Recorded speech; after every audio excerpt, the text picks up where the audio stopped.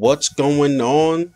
Welcome to the Vincent Wolf Show. It's me, VW, bringing you the good, the bad, and what the frack. So let's get updated, shall we? Today is Friday, so that means new movies drop like X-Men. I talked about it yesterday. I just hope it goes back to Marvel Studios where the story can get back in order. That's all I'm saying. Bryan Singer, you tried. Alice 2 is also out, which I will be seeing later. And here we go. So, okay, let's just get this out the way. Gucci Mane is free. I know you're like, who the hell's Gucci Mane? Gucci Mane is free from jail. He actually got out 100 plus days earlier, almost like 4 months earlier than he was scheduled to get out. He went back in jail in September 2013 for violating his probation. Now he's out on house arrest, and soon he'll be completely free. So, and a couple of his friends and close to him said that he can't wait to get back in the lab to start spitting some bars. Yeah, I remember Gucci Mane. He had that weird accent, southern rapper. When southern hip hop was up and popping back in 2005, between like 2005 and 2008. He was one of the leading people.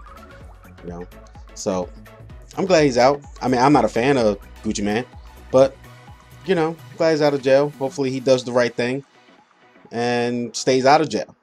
But you know who is going to jail? This guy named Troy Ave.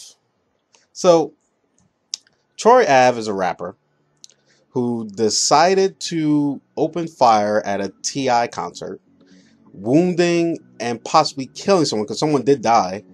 But they haven't determined yet if his gun killed that person, who was his own bodyguard. What the hell is going on? Is this 96? Because I thought it was 2016. It has to be 96. We have to go back in time. This has to be 96. This is the dumbest thing I've ever heard. So it all started, what people are saying, it all started back when Joey Badass said some stuff on a diss track about Troy Ave's friend who committed suicide, which is wrong. Then they both ended up going to a T.I. concert in Brooklyn, where some words were exchanged, and then Troy Ave went to kill some people. And he opened fire in front of a crowd and started shooting people, and then he shot himself in the leg. I don't know how that happened, but he did. I mean, I don't understand it. Why can't we just, keep it on wax? Like, I'm not saying that what Joey Badass did was right, but you can't go out and just start shooting people, and then to bring innocent people into it too. And this ass clown got himself on camera shooting people. Your life is over, sir. You are done. That's it. You're done. You should have just kept it on wax. Now you're done. Your life's over. Your career's over.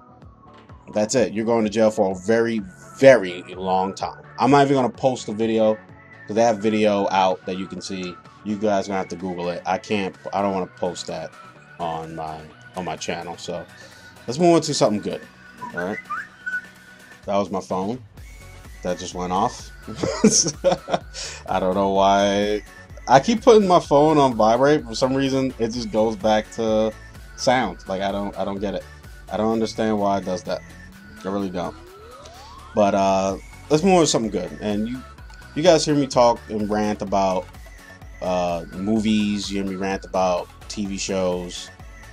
You hear me rant about some music sometimes. And especially you hear me rant about how bad DC shows are. But there are some good ones out there. And I want to talk about some stuff that I'm watching, especially me and my wife watch together. Number one that me and my wife love watching is 12 Monkeys. So 12 Monkeys is a TV show inspired by the 12 Monkeys movie that came out in 95. And it's good, and it's on Sci-Fi. You can't watch it on Hulu. For some reason, Hulu does not. They show commercials for it, but you can't watch it. I don't understand how they do that. They have the channel Sci-Fi, but there's nothing for you to watch on the Sci-Fi. I don't get it. I don't know why they even have it. So the story takes place in 2044. That's where it starts, and it evolves around a character named James Cole, who's a survivor of a plague that nearly killed the world. All right. He ends up joining some scientists to help stop the disease by traveling back in time to find a doctor that said his name back in 2016. Now, this show, if you ever watch the movie, you can tell the movie's really weird and confusing. But if you watch the TV show, it explains a lot more because they have a lot more time. Because the movie is only like an hour and 20 minutes, so they're trying to cram in all this information. But I had to leave a whole bunch of stuff out. It's not. It's a good movie. It's a cult classic, but it's not. It should be explained more. Like there should have been a couple more parts to it. So that's why they came out with this series, and it is amazing. Really well done. They're on season 2. A lot of twists and turns. I love it, love it, love it, love it, love it. And the next show I'm gonna talk about, just want to let you know, it's Lucifer. Now I know you're like, oh, why are you watching that show? So Lucifer is actually a really, really good show. It's centered around Lucy, who is the king of hell, blah, blah, blah, blah, blah. You know who the devil is, right? But this show is about what if Lucifer stopped being the king of hell and damnation and just hanged out in LA. He opened up a nightclub. So everything is going good. He's partying. And then he meets his friend out and they're walking. And then someone drives by and kills them. Spoiler. And now he is set on finding her killer and bringing him to justice. So he teams up with this detective. It is actually really good. Really witty. I love the dialogue in it. I love the premise, and the concept is so good because that concept is so awesome. Yeah, you know about the devil, and yeah, it has some biblical things to it, but it has a completely different dynamic when you just take the devil out of being in hell, and you see all the stuff he's going through. Like he actually sees a therapist, and he's talking about his problems, and he's just changing. You don't understand why all this changes. It's really good show. Check that out. That's on Hulu as well. Another show on Hulu, which you could probably watch both of them the whole seasons, is Blind Spot. Blind Spot is about a girl, I should say young woman, who was left in a duffel bag in the middle of Times Square with her memory wiped, covered in tattoos, with the name Weller on her back, who is the top agent of the FBI. Lots of twists and turns, a lot of whodunit. This show is awesome. Great action. It reminds me almost like 24, like the early season of 24, but tons of action in it. It's an amazing show. Me and my wife are always glued to the TV watching that and 12 Monkeys. She doesn't watch Lucifer, but watching, 12 Monkeys and Blind Spot. We make sure we watch that every Tuesday. It comes out on Monday, but we watch it on Hulu and by other means. And in fourth, now, I have a hard time with DC shows. One of the DC shows that I used to watch back in the day was Smallville when I was in high school. And then it got really, really boring because it just went on for 12 seasons or 10 seasons. And Clark Kent is a grown-ass man now, and he still hasn't put the suit on. It just made me really mad. And then while the show was out, they came out with Superman Returns, which didn't make any sense and they were like, well, we can't cast this dude playing Clark Kent in Smallville because that'll be the end of the show because he's in the movie. Come on, DC. This is why DC sucks. This is why DC live action sucks right there. But the only thing saving it right now, holding on, they tied a knot in the rope and held on, is Gotham. Leave it to Batman to save the day once again, right? So Gotham is not about Batman, but about Bruce Wayne as a kid, and he's trying to find the killer that killed his parents. And the only person helping him is James Gordon. All right. So the story's really focused more about James Gordon, and in the background, is about trying to find the killer of Bruce's parents.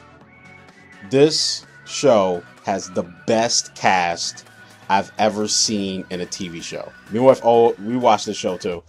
That's the best cast I've seen because each character that they show looks exactly like the character that is portrayed in the comics or in the video games. On the cartoons too. I swear to you. All right, you will not be, when you watch it, you're gonna be like, all right, this is a show to watch. It is amazing. All right, amazing. Hugo Strange looks like Hugo Strange. All right, Penguin looks like Penguin. He's not fat, but he looks like Penguin. You understand what I'm saying? Like, it's amazing. And they're all young, and you see how they become into their power. It's amazing. Amazing show. Well written. It's out on season 2. Check that out. That's on Hulu as well.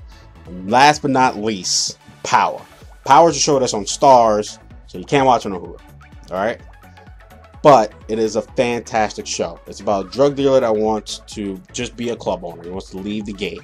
But his best friend and his wife don't see it happen. Not only that, he meets the one that got away when he was younger, up and coming in the drug game, at his club. And then things got a little hot and heavy. They picked up right where they left off. But here's the thing. She's a DA. So this show has its drama to the full. It's an amazing, amazing show. If you like Sons of Anarchy and Empire, you will love this show. This show is amazing. Must see to watch. It's on Stars, so it's uncut. And you get a full hour watching it. You know, it's an amazing, amazing show. Season 3 comes out this summer. And it is produced by 50 Cent. Now, I'm not a huge fan of 50 Cent, but he does a fantastic job in this show.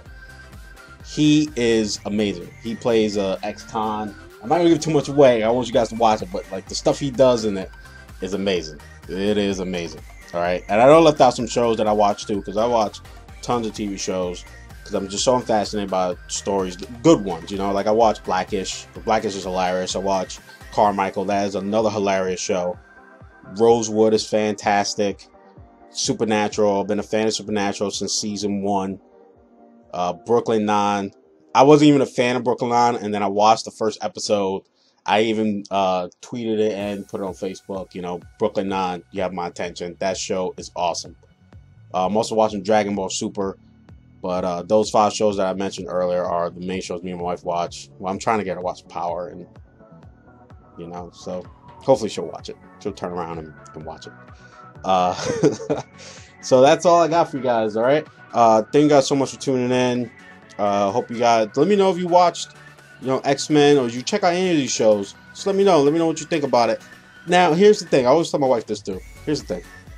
You can't watch the first episode and be like, you love it or hate it. Sometimes it doesn't work like that. You know, sometimes you got to give it like 2 or 3 episodes to get in so they can explain more of the story, and then, you know, form an opinion. Don't just watch like the first 30 seconds and be like, oh, I hate this show. Just give it some time. Like I tried to watch Sons of Anarchy. I'm not a huge fan of it. I tried to watch a couple episodes. I just can't get into it. That's just me. Because usually I don't like it when the bad guy's the main character and the good guy. You know what I mean? So, but Power is different because Power, this guy's actually trying to be good. He's trying to be good, but he ends up he ends up got to do all this dirt to make everybody happy and be in. It's an amazing, amazing show. So hit me up on those comments. Just want to apologize. I'm sorry. I was just out of my mind. It was so hot and I was so tired. I didn't put the trailers in my last post. They will be there now, I promise. And I will see you guys tomorrow.